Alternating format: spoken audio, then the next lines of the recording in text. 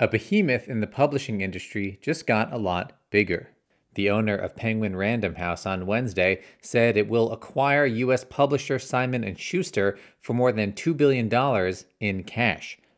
The German media group Bertelsmann outbid Rupert Murdoch's News Corp in a contest for the publisher of authors Dan Brown, Hillary Clinton, and Stephen King that ViacomCBS put up for sale earlier this year.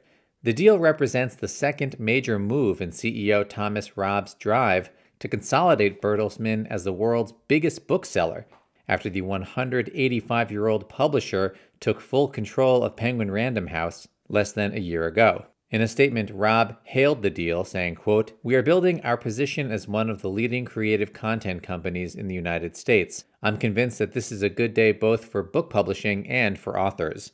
Size is important in publishing, as bestseller lists become dominated by a handful of blockbusters, such as Penguin Random House's edition of former President Barack Obama's memoir, A Promised Land. Simon & Schuster will remain under the umbrella of the far larger Penguin Random House.